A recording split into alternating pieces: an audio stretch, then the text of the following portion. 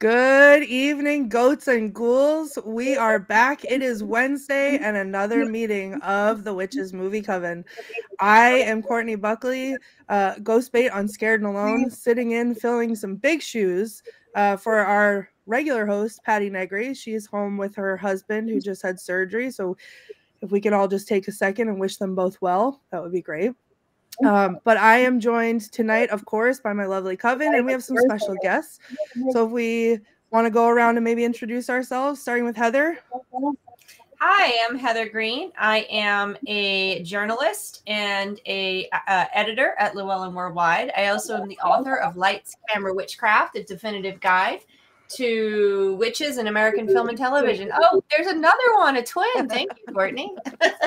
And that's what I do, a film historian, and I have multiple degrees in the area, so I'm impossible when we talk about film sometimes. Amazing. And Richard-Lael? Yes, that would be me. Oh, that's me. I have to do you now since you're doing it. That's me. That's me. So, I am Richard-Lael. Richard-Lael is one name, not two. If I were just Richard, I'd be a... That's right. And some people like that, and I never judge. You like what you like. So I am the gentleman psychic. I'm a psychic and a medium. I used to be a psychic and a small, but I gained some weight. And unlike other mediums here in New Orleans who are all doom and gloom or love and light, I am a happy medium. In fact, I am here in New Orleans where you can find me. I read tarot both in my private home and at Apothecary and Potions down in the quarter. Also, I am an event planner and a decorator, I guess. All of this stuff is what I do. Thank you, Richard-Lael. And as our coven may have noticed, also we're missing Jason, who, in case you were wondering, my hex took effect and he is somewhere else other than here tonight. So filling in for him, we have Mathew. Oh, hello. So I am a Salem witch and I am a psychic medium in the local area. Many good friends here on the screen. And I thank all of you guys and our lovely producers for having me this week. I am also an occult poet, so I do a lot of sort of trauma work and stuff like that, deep work with the paranormal and in the spiritual. And I also like to comment on film scores and everything on that front because my background is in music. So to kind of complement a little bit of the film, Heather, I always bumped up against all of the theater and film people in school, so it's always nice to share the sphere again. So yeah, I agree. A little bit about me. Awesome. And last but certainly not least, a face that you've seen around with me in traumatic situations. Speaking of trauma, the one, the only Gigi from Paranormal XL. Hi, I'm the host of Paranormal XL podcast, also host of Killer Kitchen Chronicles. And I am really looking forward to tonight's show. And I just got really, really nervous. So you'll be fine. It'll be great. All right. So tonight's show, we're talking about a Jack Black film. What's not to love about that? We'll find out. The House with a Clock in Its Walls. And for those in our chat who may not have seen it, and also, I'm sorry, I'm getting ahead of myself. Welcome to everyone there in the chat. We see your comments. We'll be reading them. Keep them coming. I don't actually see any comments, but that's okay. Yeah, I have them. Mine went out for a second. I have them back, so I'll read them. Richard-Lael, do you have an unbiased synopsis for us tonight? I certainly do. Yes. So here it is, the story. For whatever reason, when I downloaded this film, they had to check my age. I don't know why. And then I realized that it was because the one that I looked up didn't have an L in it. I knew where that was going. That was a completely different kind of film. I bet. But now I'll talk about the actual film. That was This Black film. So in the film that we are actually talking about, A House with a Clock in Its Walls, this film is about a young boy who loses his parents, and then he gets on a bus where he meets his uncle, and his uncle says, "Harry Potter, welcome to Hogwarts." Not really, but it might as well have been Harry Potter. Anyway, this kid gets out of the bus and he realizes that this big old house is not only haunted, it is in fact actually they're all witches. It's inhabited by witches. His uncle is a boy witch who's a wizard. His uncle's friend is a witch, not a wizard. And they had a roommate at one point who was evil. And then I fell asleep. And then I woke up to a poop joke with a 3-act thing. And I watched the rest of it. And then there was something about a doomsday device that you had to kind of pull out of. You had to kind of figure out what it was. And yeah, it was a doomsday device. And apparently the evil wizard wanted to kill everybody excepting for his girlfriend. And I can't blame him, with the exception of our lovely, illustrious coven. And then there was the end. He's a witch. You're a wizard, Harry. And then there oh, and the kid screams like a little girl the entire time. Ah, Uncle Jonathan! Also, I mean, I had a fever and I wasn't feeling well. So I don't know if the nausea was from watching the film or if it was just from the flu. I don't know. But Uncle Jonathan poop joke. That's the sum up. Wow. That was entirely unbiased. I'm impressed. Yeah.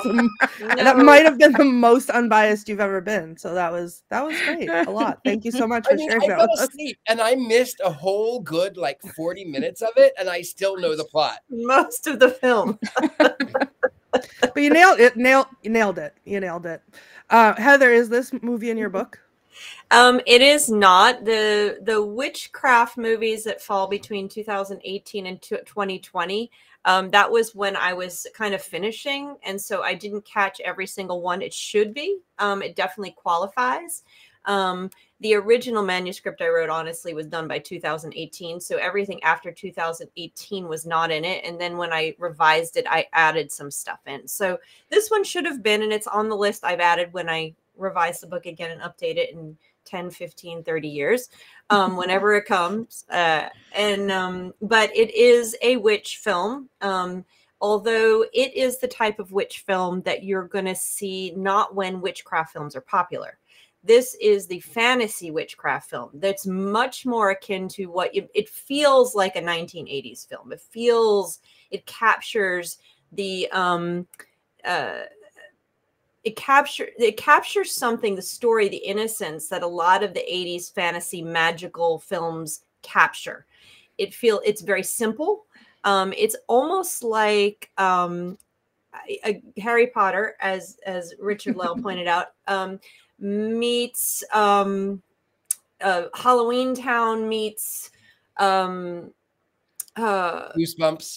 Goosebumps, yes, very much so. It kind of has that kind of, it sits in that kind of space where the witchcraft isn't witchcraft in the way our myths and our stories tell us, which is way more sinister, or even this is not, again, most witchcraft films tell the story of a girl coming of age, or they're line it to girl power, women's power. This is not that film. This is the Sorcerer's Apprentice. This is Harry Potter. So it's usually films that contain the warlock, as they call themselves, the male witch, with little boys, are much more magical magician-like. They're much more fantasy. There's a little bit of, what do you even call, steampunk element to it. So that's what we're looking at here.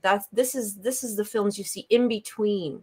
So this film came out in 2018. It's actually a adaptation of a book from 1973 that was very popular, a kid's book. I didn't read it, and I didn't even see the movie in 2018. I didn't know this existed, which is interesting because it was very popular. It actually made a lot of money. I think I wrote down the numbers somewhere on my paper and I can't see them because I probably can't. Oh, there it is. So it cost $42 million. Amazing. A movie cost $42 million. We just have to step back and breathe for a second when we think about the cost of movies these days. But it made $131 million worldwide. So it was universally acceptable. But they say that this film should have been more successful. It came out at a time where there was a lot of other films coming out. which apparently lessened people's interest in it, and then it kind of disappeared, which explains why it wasn't on my radar in 2018. But that's kind of the basis of it. They're really Jack Black. It's got a big cast. It has high production value. It's got a lot going on, and I think that's all I have to say about it at this point. I think we need to talk about whether we like it or not, I think. And I think we might already know Richard-Lael's, but that was unbiased. So I'm not sure. You actually don't even know. You don't know yet. No, I don't. Richard-Lael does love to surprise us at the end. So inquiring minds want to know. Yeah. I was about to say he's acting Serena right now. I love the set.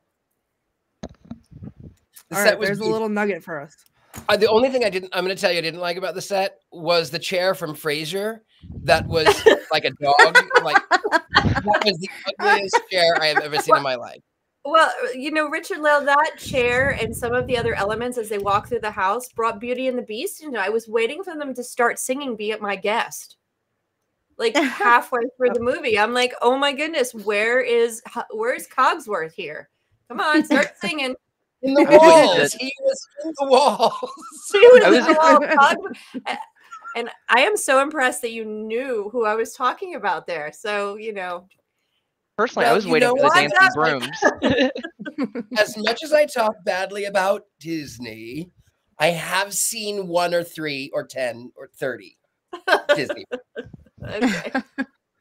We'll eventually get you to watch them all, or at least the good ones. Gigi, you have an interesting connection with this movie. Did you want to share that with us? Oh, I live about an hour from Marshall, Michigan. The house is absolutely stunning. So the author, or the original author of the book, he actually most of his books came or were made the thought of Marshall in his mind. He loved the historic houses and whatnot that were in that town. It's just that it's just a beautiful town that they've kept the history alive there. So if you do ever get a chance, see the house. It's actually called the Crownin House in Marshall. You can take tours and such like that. It's look it up. That's about all I can say. We're gonna have to squeeze that in. So it is very, very close. I have seen it. That's so exciting. Our Cronin trips. House. See, how do you spell it?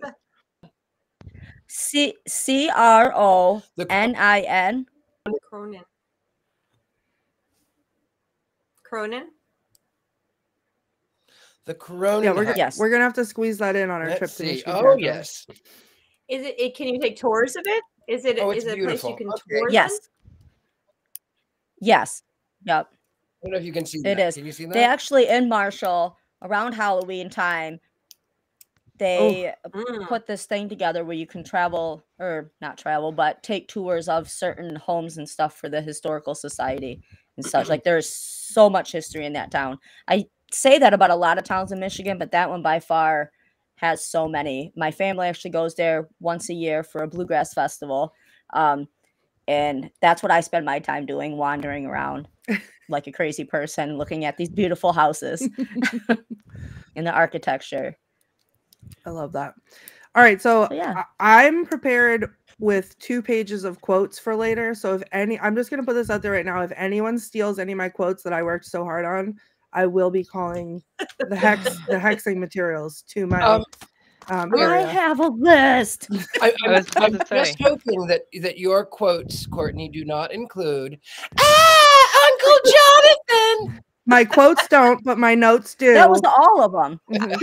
I was about to say, I have a favorite scene that I wrote down. It may include like a good chunk of the quotes on your list, Courtney. So that's why I stayed back and I was like, all right, I'm gonna stick with the favorite scene, and one of them may involve a poop joke. So all right, well, just watch the quotes because I'll light it on fire. Yeah, I know just watch the scene and avoid the quotes. Yeah, absolutely. Leaving me commenting on pop culture materials such as music all through college. I am very intimately familiar with the skill to do that, and also intimately familiar with avoiding being tossed in the harbor by Courtney. At least you know what's hiding in my arsenal. So, I do. Real quick, I have a couple of notes that don't include quotes yet that I'd love to share. Watching this movie, I saw this movie in 2018 when it came out in the movie theater. It was awesome. I loved it. I bought it on DVD at that point when it came out. Like I've enjoyed this movie since its creation. But watching it now, I haven't seen it in a few years, and watching it now was a whole different experience because that mansion, the way that it's set up in the movie, feels like every location I've been to on Scared and Alone. And I have quotes to back that up. So it was just a lot. The magic, I loved. It was so fun. And my insult repertoire has been built up immensely because of the quotes in this movie. So I'm very excited about that. One of the scenes that made me almost lose my mind was when they came out of the like devil house and the devil mouth in the basement, and all the dolls were lined up. And I was like, oh my God, this is my worst nightmare. Like, oh no. I almost texted you when I hit that scene. Yeah, I almost did this. There's a quote. I think I did text you one of the quotes because it made me feel like, oh, we were in this movie. It was so weird. But I think also the baby Uncle Jonathan with the big head at the end. Like I literally thought I'm gonna have nightmares for the rest of my life. And then when he peed, lost my mind. Okay, screaming out loud. And then I had a thought. I put it all together. I wrapped it all up. Like this whole movie happened. This whole event. This whole like whatever happened because Isaac, the dead guy, had PTSD and refused to see a therapist. Like, and we made a movie about it. Like, cool, but because we want to take over the world and rewind it. So those are my notes. I'll save my quotes for later. But Mathew, what did you think of this? So it's very interesting. I had several notes on this, and I just kept kind of going with it because it kind of like, I think Heather, you posted about something like referring to this like paging the hive mind of Facebook to find older films or find older things, you know, that you cannot remember that are on the tip of your tongue. This film did that for me, essentially. So first of all, I'm going to let everybody know I just had Indian food. So someone tonight on the show may be raising the dead no matter what. So that's the preface there, but it's very interesting. So I heavily related with the movie on the fact of like Jack Black's character being like an occultist making real magic in a home that was populated by, again, what Courtney was mentioning, trauma and old memories for not only him, but for Isaac beforehand, and then Lewis losing his parents, and especially it sort of being set in that Midwestern vibe granted in a time period that was a little bit before.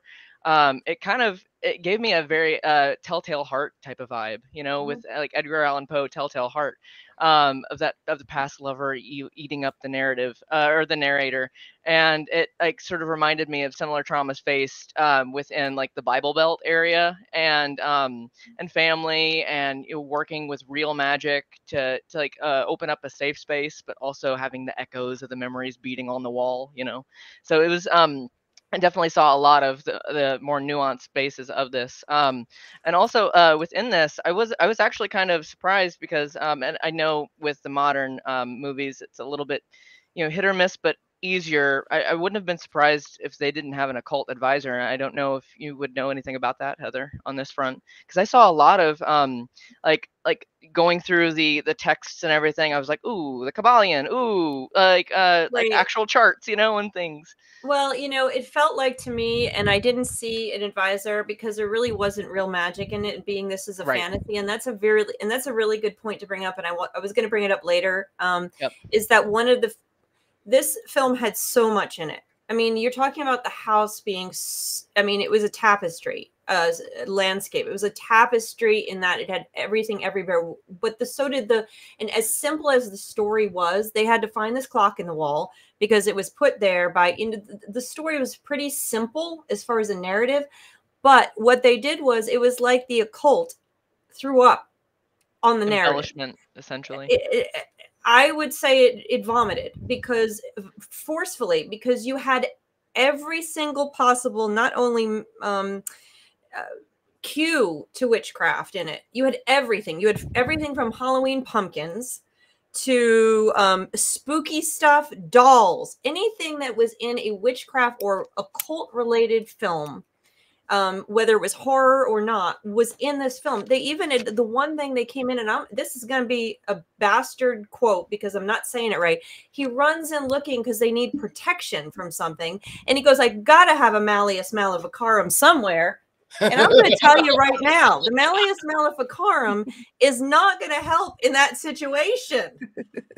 So I'm sorry if that was one of your quotes, Courtney, but this was the point, is that they, like you said, the Kabbalion, they mention every single possible occult thing. It's like someone said, stuff it in as far as got more, got to put it in, got more from everywhere.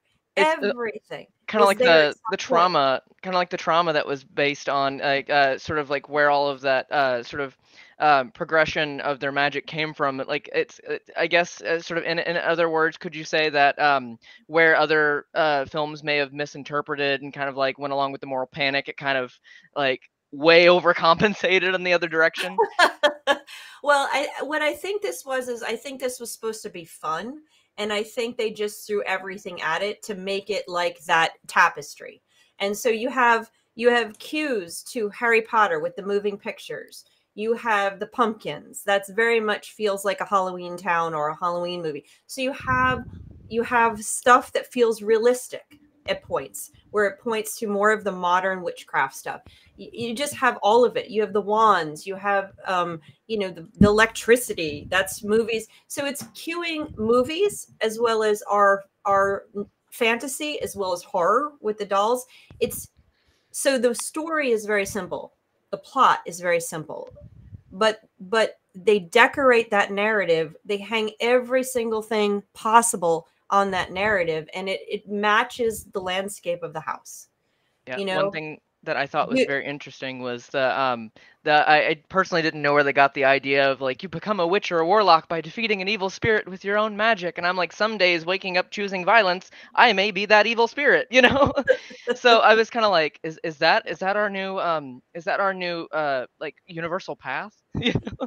I just don't think we need to take this movie. This movie needs to be taken about as seriously in terms of witchcraft and anything as a lot of these. It's a fantasy witchcraft. I think it sits there. So I don't think they intentionally were trying to do anything good or bad to witchcraft. I think they just I think they threw a net out and caught all the things that were related to the cult in our lore and our fairy tales. There was fairy tales, and just kind of just stuck it all around. And again, it matched the house, which I think is the only reason it worked. Otherwise, it would have irritated me. But it matched the house. I think, Mathew, on your point about defeating evil by your own magic, I intend to do that in November. Of course, I'm voting blue. That's how I'm doing my part to void the evil, as they say. Oh my God. All right. Gigi, you didn't share your thoughts about the movie because I surprised you with a question. Well, my favorite quote, I'm going to start with that, is "It's my magic, How dare not you?" yours. All right. That Fine. one, I'll allow it because that was not because on my that was list. probably the only thing that I took seriously, I guess, out of that movie. Because how many times do we have to actually say that to somebody? I know I do a lot. My thoughts on the movie, I enjoyed it. It was enjoyable. One of those kind of Sunday rainy day movies where you can do something else and that's kind of the background noise and you're not missing. Like if you look up every 10 minutes, you caught back up. Or if you fall asleep it is for very 40 cliche. minutes like Richard-Lael. Yeah. That's what I'm saying. And he didn't miss a thing. It is cliche. I do think it's supposed to be that way. So it kind of reminded me of kind of like how the scary movies are set up, where they throw it all in one, and they're kind of not making fun of it, but making fun of it, the dry humor type thing. But I want to say, but there was also an innocence at the very beginning, like when Jonathan was shown the universe. I don't, something about that part. Like I put down my phone and everything, and it took me back to being like 5 years old for whatever reason. And then the giant lion bad kitty came out. Yes. And I was like, what the heck? Took the innocence right away. But I did have a few seconds of feeling like a child again. And that was amazing. That's like, I took that out of the movie, and it's my magic, not yours. Like, those were the two important things, I guess, that I took out of that. But it is cliche. I think it's one of those things, again, where it's, haha, that's kind of funny. That's funny. That's like, anyway, I do enjoy his movies. Again, it's one of those background noise type things where I can put it on, fall asleep for 40 minutes, wake up and be like, oh, that was an all right movie. Yeah, I I didn't definitely hate get you it. on the. Yeah, I definitely get you on the uniqueness and on the how do I say, the endearing quality. Because I guess Heather, to your point of like, I now see what you're talking about, of throwing the spaghetti at the wall, occult in the occult terms, or the Cthulhu at the wall, if you will. Because I swear Isaac, in all sense of the terms, is a chaos magician, and not in how society thinks of chaos, but like, it reminded me of when I first started magic in general, because I think a lot of my response to it was coming, growing up in a very deeply religious home, and in the Bible Belt, and I was just kind of like transported to a kid again on the occult sense. I'm like, it's my cabinet of curiosities, all over. But I'm not going to spoil any quotes, Courtney. But one of my favorite scenes was the "Your magic is unique." Just after the planetarium, sort of the universe scene, and how they kind of address that and everything. I definitely am emboldened myself with that very sentiment, and it's kept me alive for very long. With the sentiment that we can't constantly grow and change all the time, and I think that's important with kind of what we do as witches. But it's I don't know, it just reminded me a lot of that, at my lovely cabinet of curiosity. It was a whole sort of like endearing sort of making your own magic out of trauma and revisiting things, and and I loved the idea of the forbidden box, with the book and everything. And I like to think most days that don't we all as witches always have some sort of forbidden little box off into the corner as well? And that, I think, goes back to the sense of childhood, but also the very real sense, some, as Courtney knows, some of the things that we collect, so I think, the little sprinkles of reality through that, even though it was very fantasy, just really kind of like had me in that endearing moment, which is why I didn't really pay much attention to the occult vomit. So I'm going to answer a question that came. I can't see the comments; they're blank for my first screen this time. So I saw that. How much it came out in the U.S. It was like 60 something million.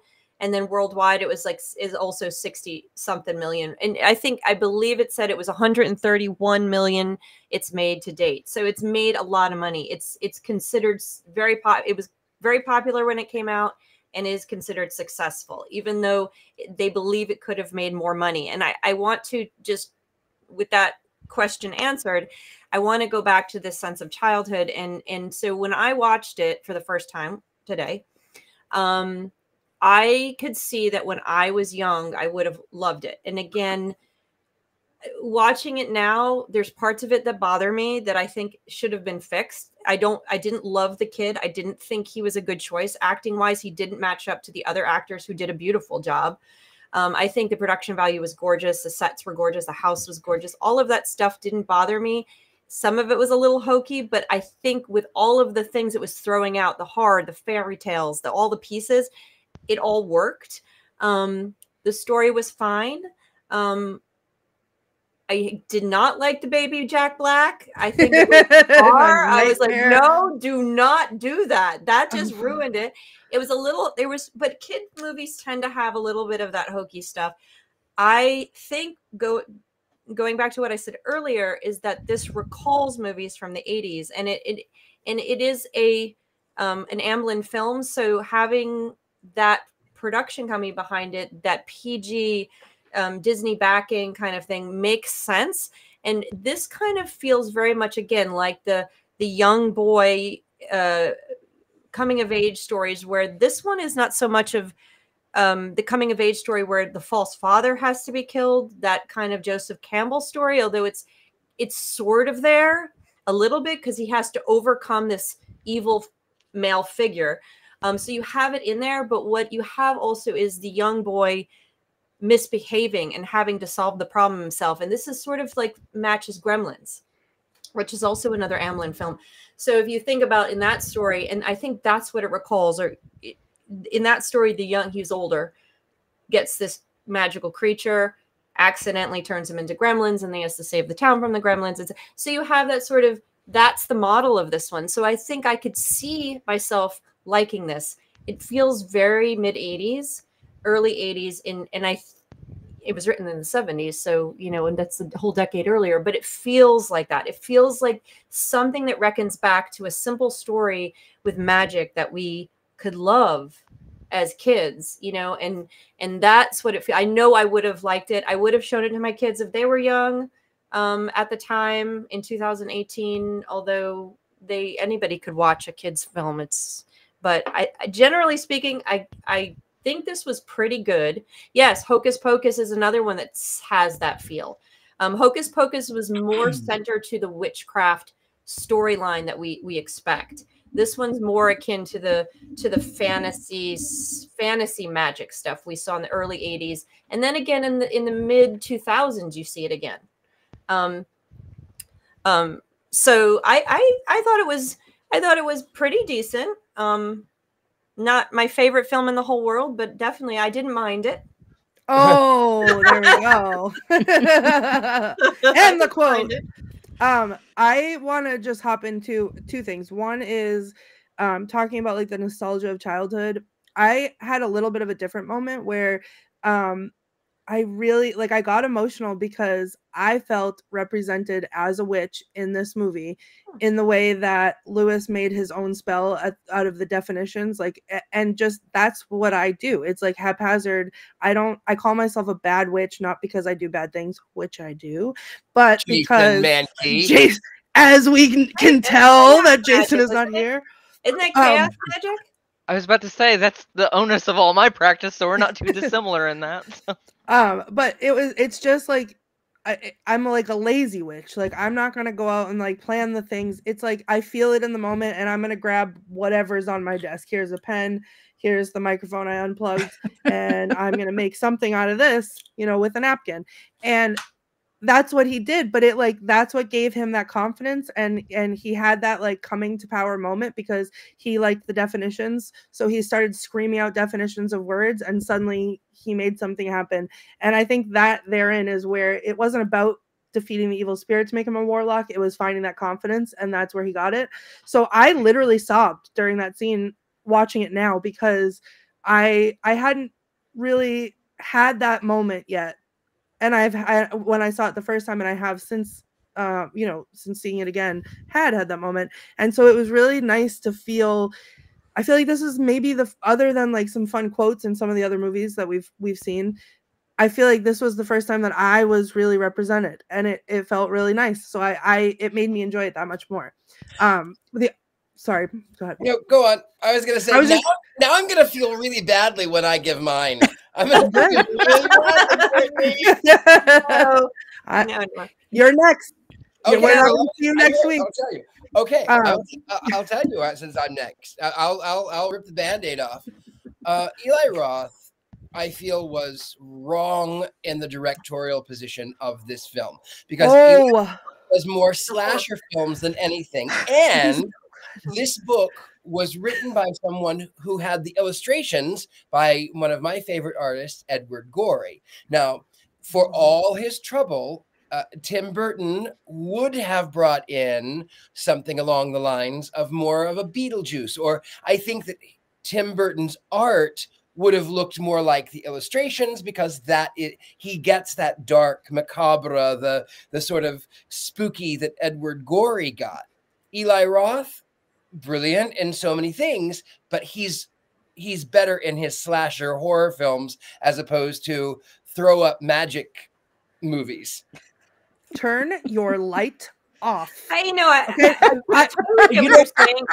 No, but hold on, Heather, real quick before you go there. I turned it up. Oh my god!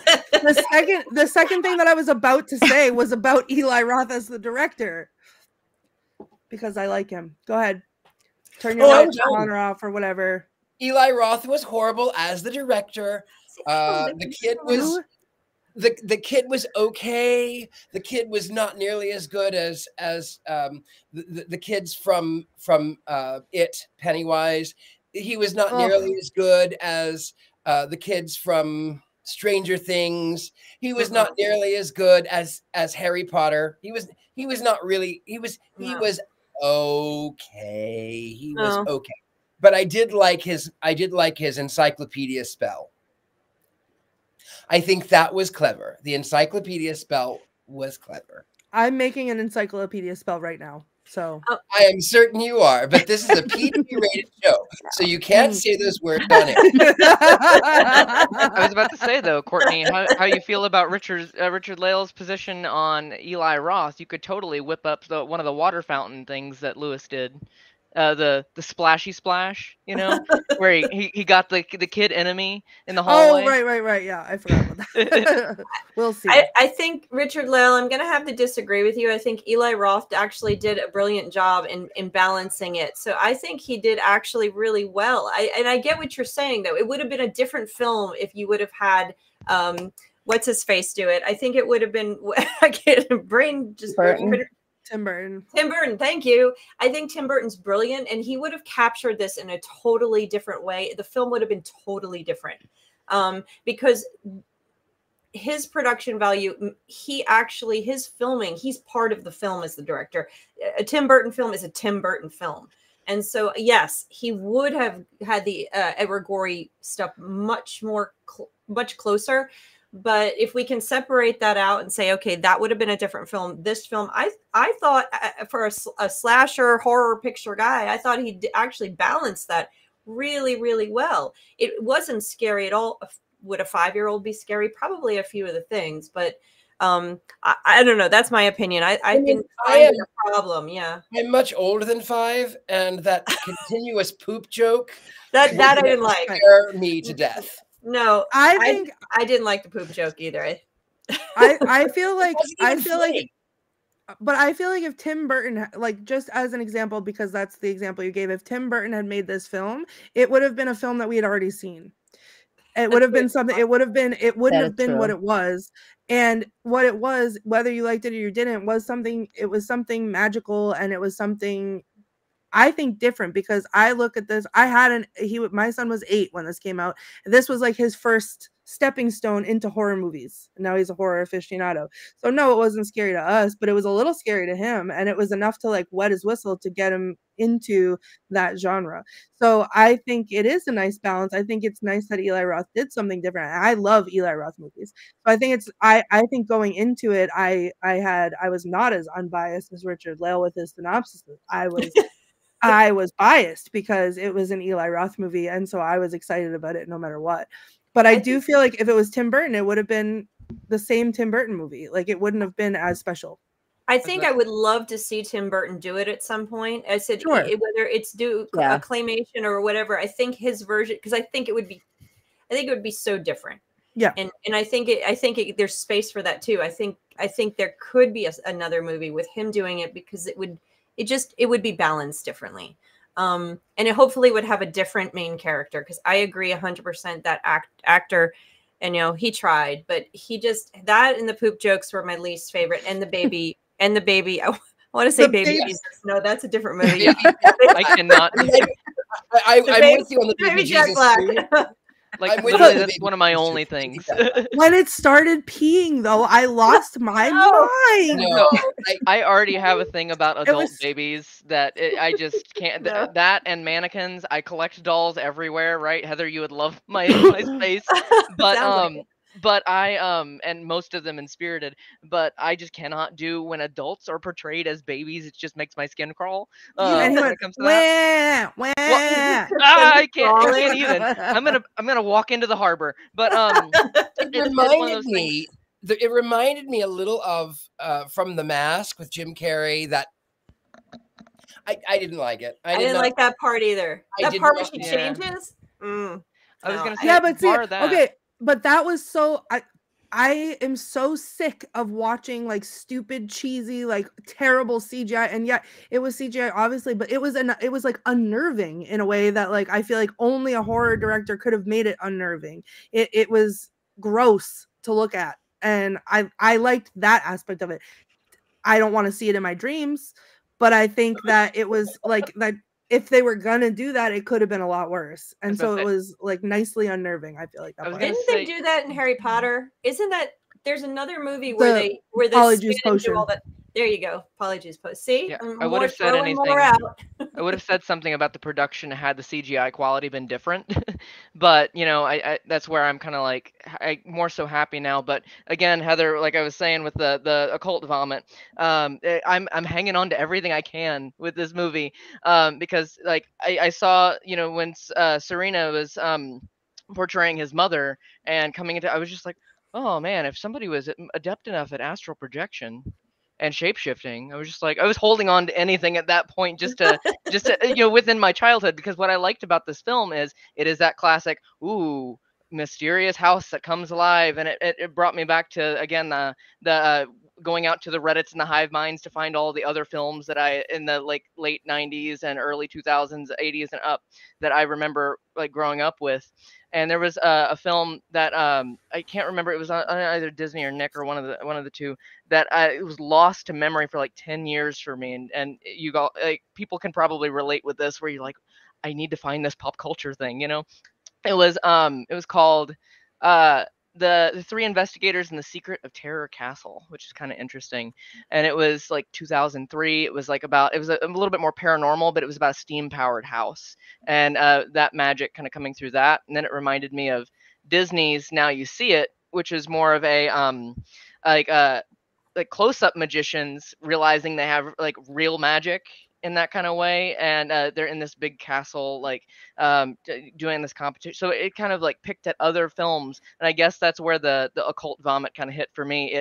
It was providing reference to a lot of the other inner child kind of things for me, so I didn't take it as a complete negative. So you know what, I will tell you, Matthew, you're right. It does hit a lot of other occult films and movies. And this one, actually, I remember seeing this film the first time I actually ever really saw this film was way back in 1999 when Mathew Lillard was in 13 Ghosts. And excellent movie. That was a great movie. No, I love 13 Ghosts. I was waiting for us. I'm on the defensive. You are. At least 13 Ghosts. At least it was like, you know, there was reason, but I was about to say somewhere akin to your 3 Men a Night joke. Right? That is yes. That's so true. That's it. Otherwise, I would just say it was just a little old hole in the wall, but that means something. Okay. All right. Wow. Gigi, any wrap final it up. thoughts? Oh my gosh.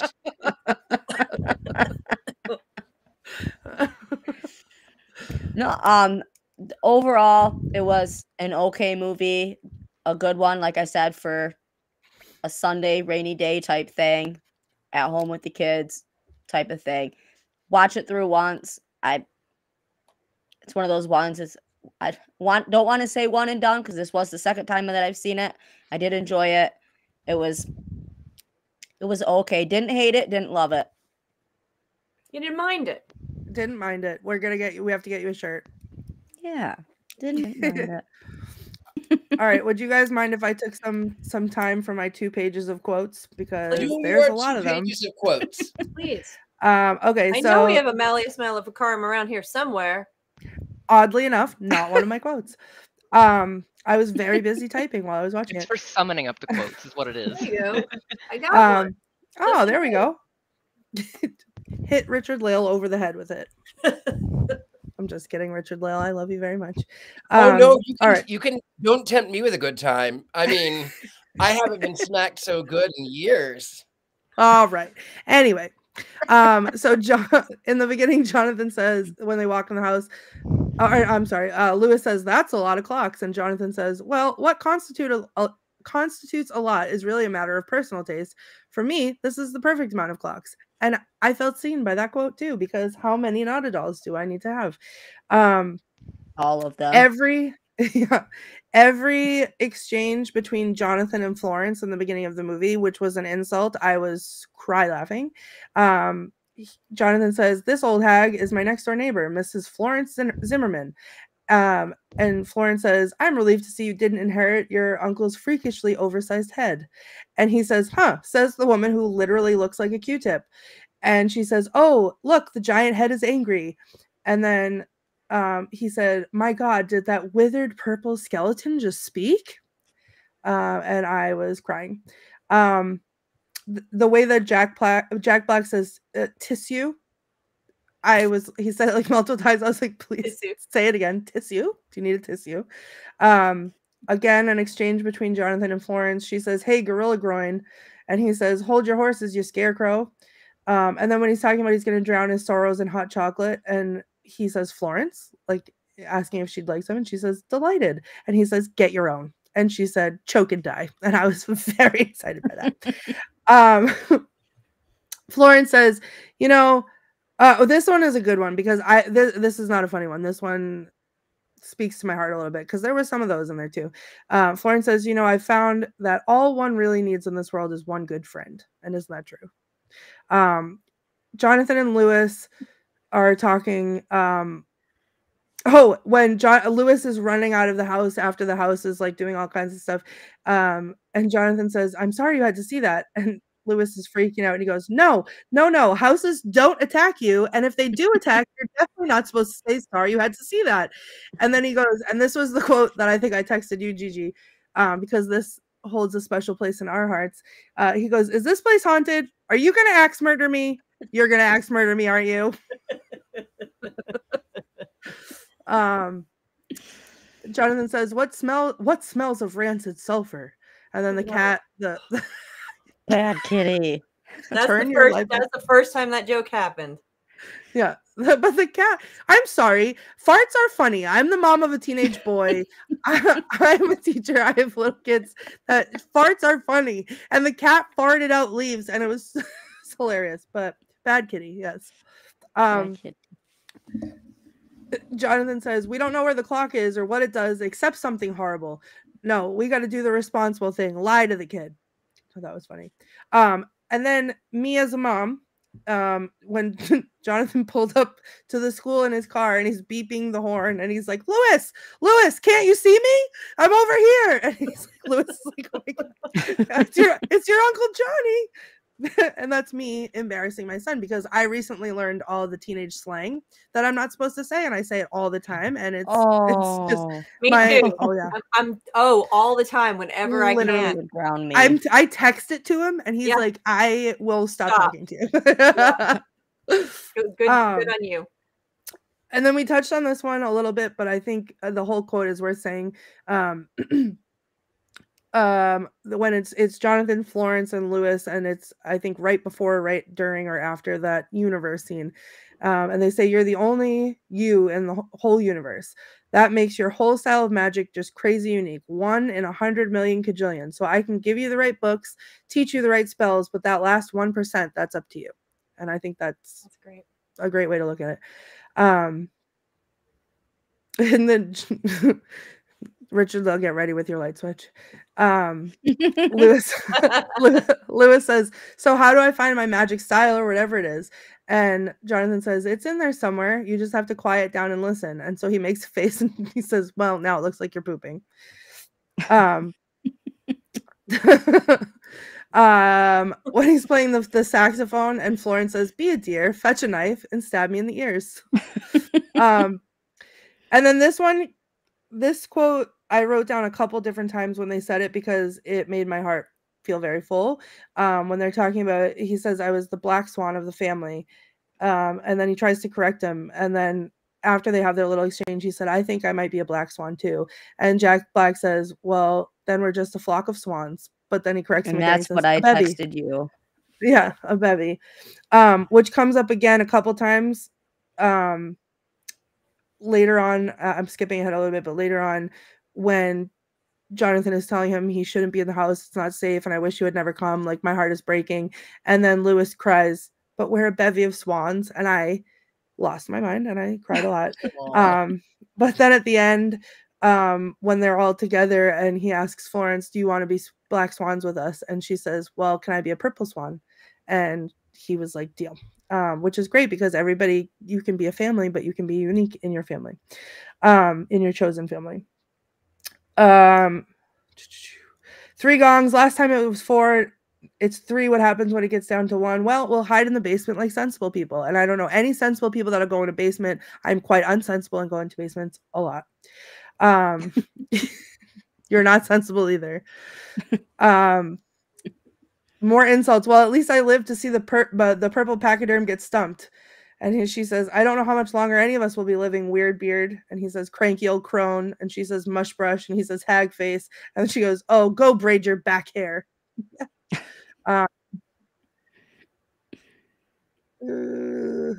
Isaac says, I like the boy. An orphan with a love for Captain Midnight warms my dead heart. And then the last 2, not funny, but that coming to power moment, which I have to quote because I love it. Isaac says, of all people, Florence, I thought you'd want this. I know what losing your family did to you. You're too sad and broken to work any real magic. And she like gears up and she says, maybe I was, but now I'm indomitable. And then boom. And I actually wrote next to it, yes, queen, like get him. So that was fun. And then Lewis had that moment too, when he goes, I'm going to show you what a little weird can do. Mm-hmm. So those folks are my quotes. Everyone's free to say things now without fear of getting hexed. I want to jump in, if it's okay, about your love and attention to the him using his own spell, and you said that really spoke to you. I think that's really important. I just want to bring that up because that is actually the whole premise behind most folk magics. Most people who perform magic over the centuries didn't have books like we have now, didn't have prescribed rituals. There was ceremonial magicians and occult stuff going on that did, but most people in the world didn't have the money to get all the things. They didn't have the education to know all the things. They didn't have all those studies that we associate. What they did was they grabbed a pencil, they grabbed some water, they spit, they used what they had, they did whatever, and they made a spell. And they said, what was it? It was that's just correspondences, known sympathetic magic of that's what magic is at its core. So I don't think, when you said you felt seen by that, I'm just going to say is like most of the world practices the magic that you practice. Most of the world, has for centuries. So that's the whole premise. So you should be seen. You're doing it the way. It was a moment for me because it took me so long to call myself a witch because I didn't understand that. And I thought I had to do the right thing the right way with the book, with the right tools, with the whatever. And I hadn't earned the title of witch because I didn't do things that way. And I had that coming to power moment when I realized that didn't matter. And it was my craft and it was me, what I did. So that mimicked my coming to power moment where it was like, oh, okay, yeah, nobody gets to name me a witch. I name me a witch. Right. Yeah. And that's an important thing.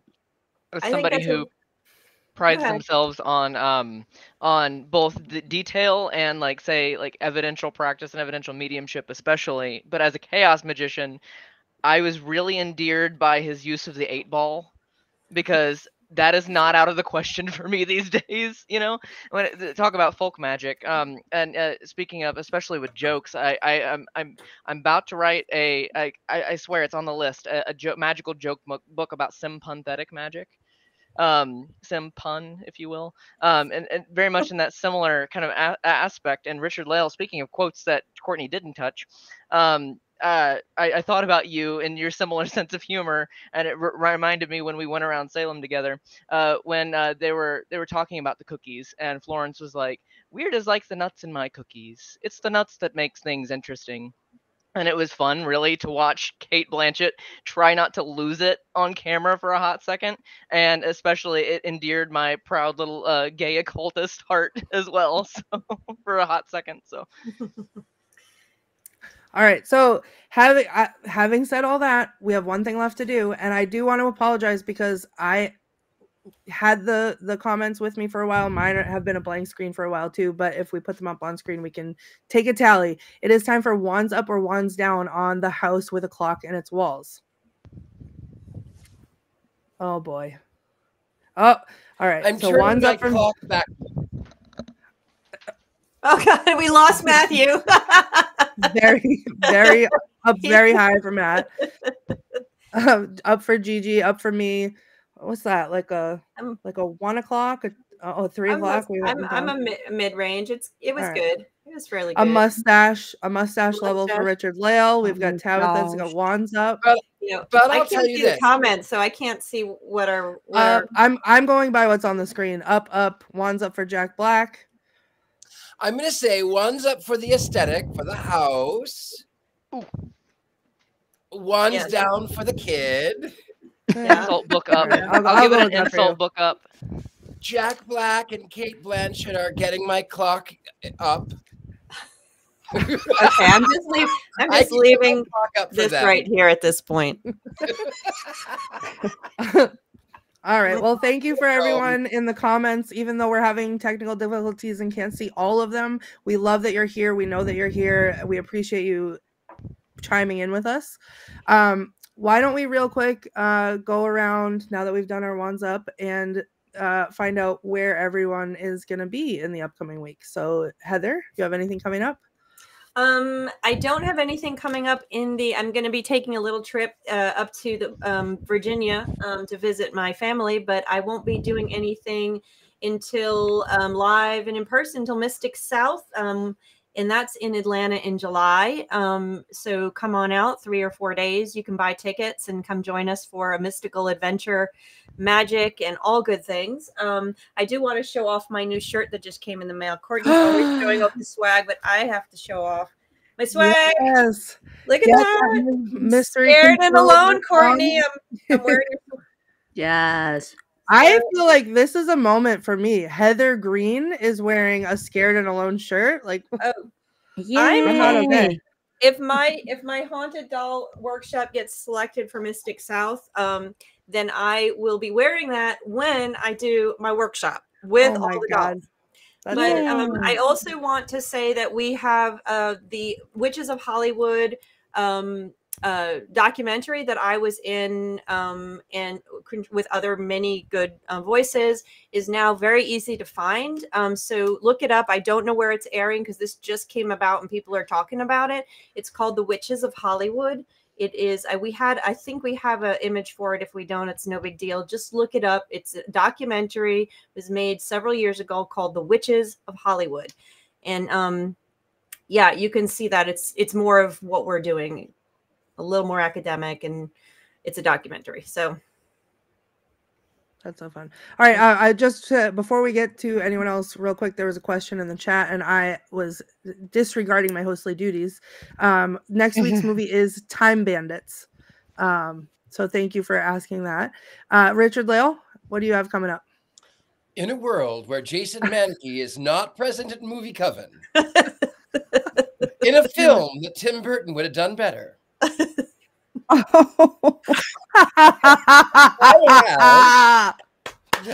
teach University Magicus, where you can find me on Saturdays. I read tarot. You can find me where I do seances in tarot, either in my home here in New Orleans or online at thegentlemanpsychic.com. I am a little bit of everywhere. I might be in your nightmares. I might be in your dreams. I don't know. That's some of my artwork. And I'm a little bit of everywhere. I'm like Satan Claus. That's it. Satan Claus. Yes. Yes. All right. Matthew, what do you have coming up? So I, as usual, am at Pentagram Salem 4 days a week, available for mediumship and charm castings and Lenormand, all the old school stuff, which we do by phone as well. That's at pentagramsalem.com. And you can also find me at themystery.me, and that's mystery with MISTERY. There's a little bit of that sympathetic magic again for you guys. And then I've got my finally got my hardcover of my first occult poetry, and When I Turn Conceptually Human, finally in. I'm so proud, which spells witch. And then I'm halfway through my second one as well, and I'm going to be posting page updates as well on that. It's a lot about trauma and fun ghosts, aka the not so fun ghosts. And kind of a blend of all the human stuff, the ghostly stuff, a little bit of charms, chants, and my illustrations are all going to be post-it notes, line drawings on post-it notes Xeroxed into the page, which is kind of cool. So it's a very kind of like a fun project that I'm going to have. And that I'm going to post updates about when I get that done. So, and my YouTube as well, I just, kind of kick around doing random stuff as well. You could find it all at The Mystery. So perfect. Thank you. And Gigi, what do you have? I have Waverly Hills coming up on Easter, so that's exciting. I'm so jealous. So number 1 and number 2 on my list is done. And then the following weekend, actually I'm going with Todd Bonner and Jeff and my friend Heather and Lori to an old convent, Sisters of Holy Cross Schoolhouse in Niles, Michigan. So we're going to stay the weekend there. Do some shenanigans, because that's what we do. Is that going to be live? Where can you find me? I'm going to try to do some lives. I don't want to miss out on the experiences I'm supposed to have. So Paranormal XL podcast on Facebook, Instagram, all that fun stuff. Perfect. So, yeah. All right. Well, thank you. Thank you to everyone in our comments. Thank you to our fill-in coven members. We've gone a minute over, so we have one last thing to do before we cut this shindig. I just want to say, Patty, take your ruby slippers back. It was great being a host, but I'd rather be on the panel. And with that, we cackle. 1, 2, 3.